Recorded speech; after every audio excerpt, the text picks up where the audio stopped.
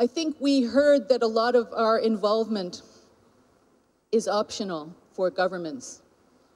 Optional for governments to include us in various stages of the review process, optional for them to publish information that we need.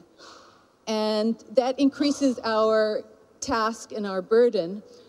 But I would say to those who are concerned about whether it's worthwhile, being involved in this process enables you to build public awareness about corruption and about UNCAC obligations. So it's a platform. Being involved in the process opens the door for you to communicate with your government about your expectations as to their performance, both in the process itself and in terms of UNCAC implementation.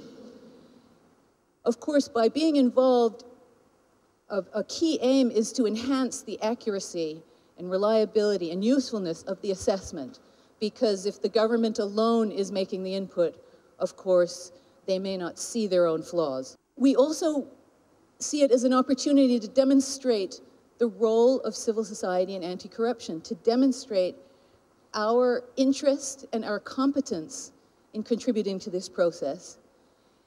And we can use this official platform, again, for outreach to the government, but also to the national public in our countries to make points about government implementation or otherwise. And very importantly, and very useful, especially in some countries where it's difficult to talk to the government, we can use it to talk to the international community regarding our concerns about our government's performance. So there are various moments and entry points and opportunities where it's important to check how the process is running. There's a moment when the government appoints a focal point. There's a moment when the government conducts a self-assessment. So a very useful thing to do, as far as you can, is to contact the government. Even if you can't find the focal point, I'm sure you know some government representatives who you can communicate with, and tell them you're going to be monitoring the UNCAC review process. This can be very helpful for motivating governments. There's the peer review and dialogue phase. As you know, there are options for the government to include civil society or not, to conduct a country visit or not. It is very important, actually, to get the long report, and we know that there are some governments that are resisting that idea. They may feel that the information will somehow harm them, but that's also an area for advocacy.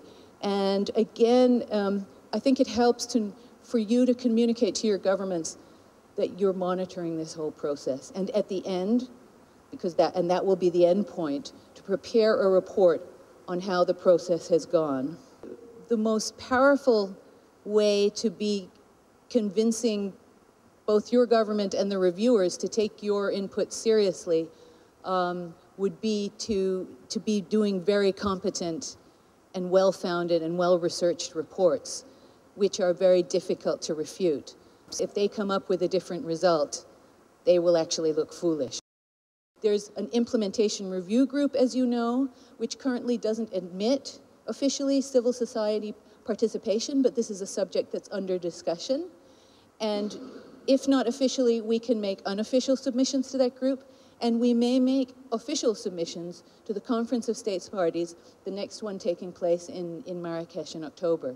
So your reports won't be lost. There are all sorts of ways of using them. And then it's also very important, and we can multiply the effect of these reports, both on the process and the content, by building coalitions that have co-ownership of them. Some of the sort of general principles of devising an advocacy strategy, which are, of course, identifying the aims and objectives, organizing yourselves, devising your strategy objectives to have an influence, developing an activity plan, and then conducting monitoring and evaluation. And so first off, the issue of what needs to change. I don't know if you're all familiar with the SMART objectives, but I think we very clearly in the process area have very SMART objectives. What are your capacity and resources and challenges? So conducting a SWOT analysis, which is analyzing strengths, weaknesses, opportunities, and threats. Thinking about how to influence change. Who are the key decision makers that you have to influence? What is the environment? Again, some of you are in hostile environments, some are in friendly. Who are the stakeholders? Who are the people you can mobilize on your side? Allies? Who are those who are liable to oppose your involvement or your inputs? How to go about your advocacy, what kind of messaging. In some countries, you may favor a soft diplomatic approach. You may find that that's more effective in the long run, that maybe your government will react negatively towards a forceful kind of demand approach. Others won't hear anything else. How do you mobilize other actors who have influence? For example, the private sector may be an important ally. In this process, the involvement of civil society is essential.